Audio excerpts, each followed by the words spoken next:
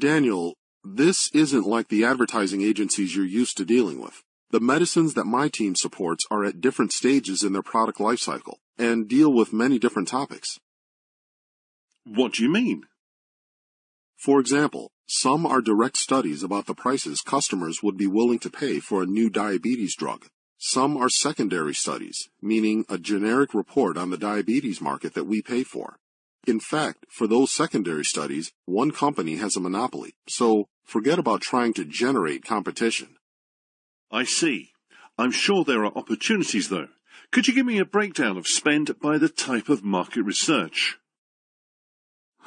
Daniel, my team works as individuals on programs defined by different products marketing teams. So my spend is just all these individual spends added together. So giving you a breakdown of spend across all these individuals won't tell us anything important. Looks like the market research department could use better structure. I mean, how could we increase control of market research spend if each individual is just doing what individual product marketing teams ask them to do?